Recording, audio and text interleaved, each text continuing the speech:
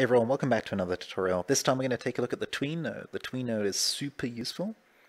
It allows you to tween values. You can do positions, rotations, colors, you name it, between two values at a set speed. So it's super cool for sort of things like animation or transitions or just sort of anything interactive in the scene.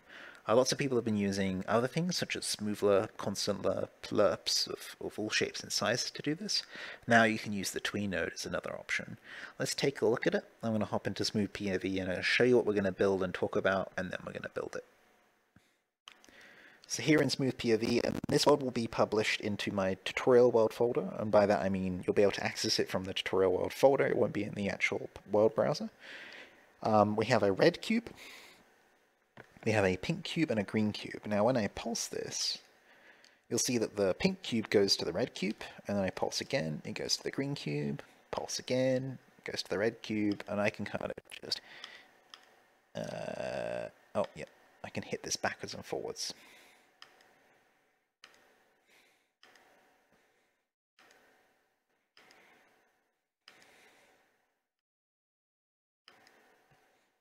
And there you go.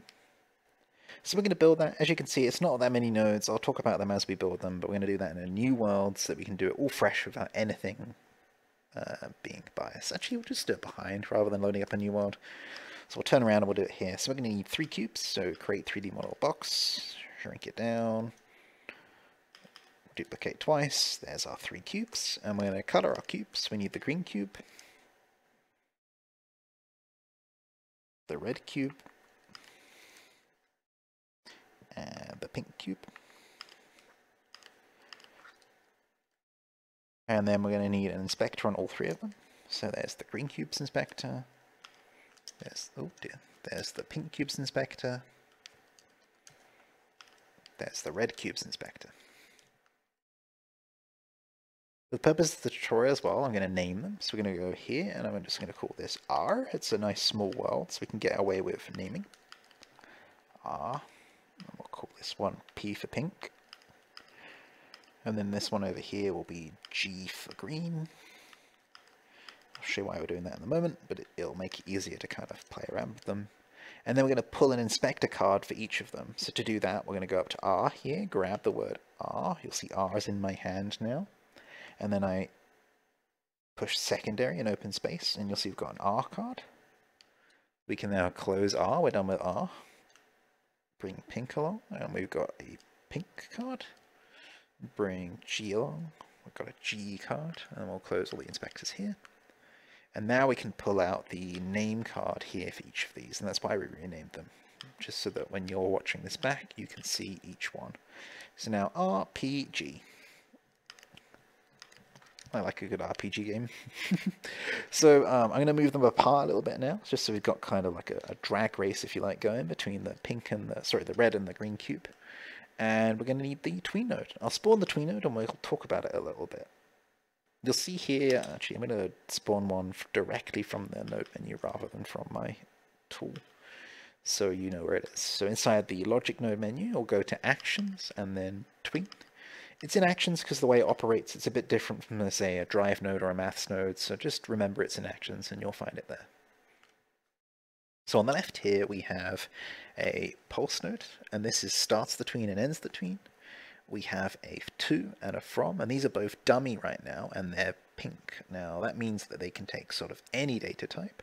I've tried positions, I have not tried anything else, but it should work with scale, rotation, colors, etc. like that. It should really work with any data type, and you can tween to and from those. There's then duration, which is how long the tween will take. We're going to set that to 1 for 1 second. Then there's a curve preset. Just put out a display node with secondary there and play around with it. It affects how quickly the animation sort of spins up and spins down. If you're familiar with tweening from other applications such as Flash or traditional animation, even sort of Blender animation, you'll recognize sort of tweening curves from that. Linear, sine, smooth, and smoother. Just play around with them. They're really kind of artistic taste. So I always just leave it on linear and then I play with it once the tween operation is functionally working. I then make it look pretty. That's it for the left side. Now the tween node has something interesting along with a couple other nodes, that one of the right side nodes is white, but it's actually not an impulse. Feedback for the developers here, make this a different color and consider putting it back on the left like other nodes. I know why it's on the right, it's just a little confusing. You can tell it's different by, if you put the cursor over here, you'll see it says target I field dummy, and you can pull this out and it'll bend to the left rather than to the right, like this one. And that means it's that different node. And this is, what are you twinning? What is the target of your tween operation? In this case, it's the position of the pink cube. So we're going to plug that into position of cube pink, and you'll see that that lines up. Now we're going to plug in the from and the to. I do a little bit of a hack when I'm looking at the from here, and I just plug in the current position. So we're going to go back up to the pink cube and plug in the position there into from. So now it'll always tween from where it currently is. And now we can say, hey, let's go to the green cube. So we can plug in the green cube's position here by plugging in green into 2. And then when I pulse this, you'll see we move along to the green cube. If I break this wire, just hold trigger to draw that line and cut that rope. And I put in the red cube's position. Then I can pulse it and it'll go back to the red one. It'd be great if those alternate, and so we're actually going to set up a quick operation here to do that. We're going to use a couple of nodes, and I'm going to explain them as we go. I'm also going to borrow them from this setup over here, but I'll show you where they're in the node menu actually, rather than borrowing them from that. So we're going to need a Boolean latch that's in flow, so flow Boolean latch, and then we're going to need a question mark equal or question mark colon or ternary, and we put that here. I'll explain each one. I explain them every time I spawn them, just in case it's your first time seeing them.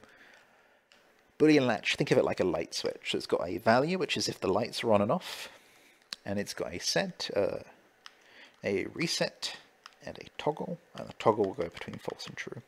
And it's also got an on-set and an on-reset, which will fire when you on-set or when you on-reset it here. That is the Boolean latch. And what it lets us do is it lets us say, like, has something happened?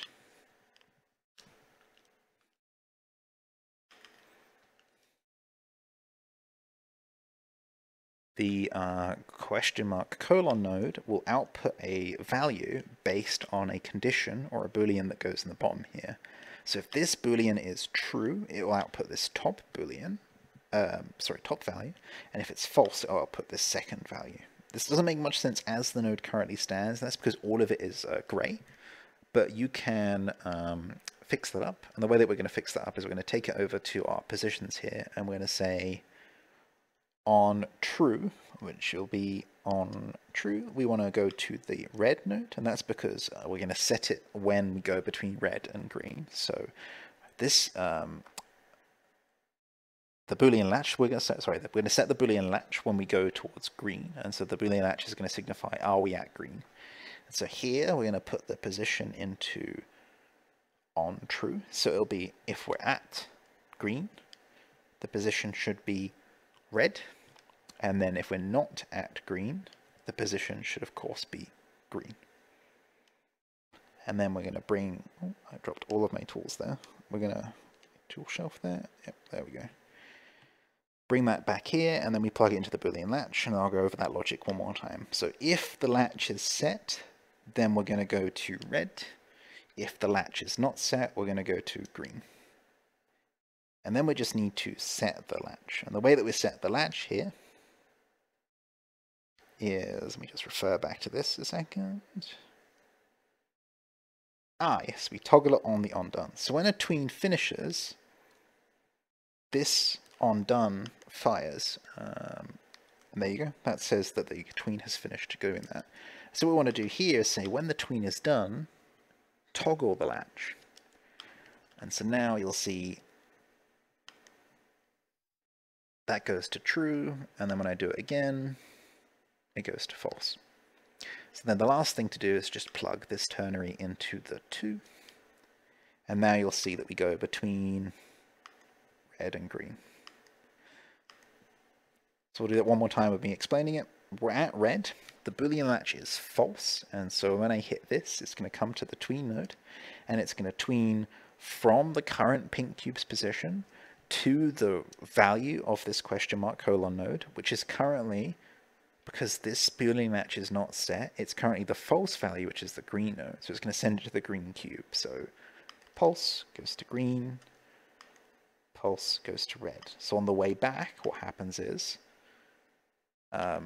this is set to true. So on the way back, this will do the true value, which is the red cube's position, and it will tween from the pink cube's current position to the red cube's position. Now that's working, we can play around with these. So this is sine.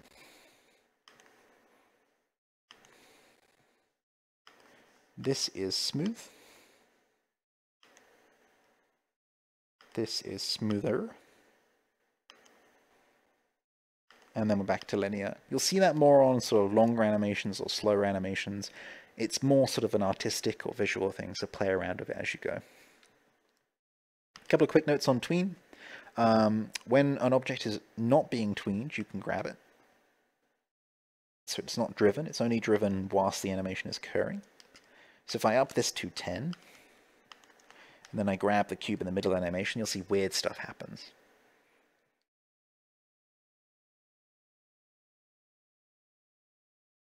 But once it's done, it'll act normal, and that's because of the way that tween operates on the device, on the object. Let's drop this back to 1.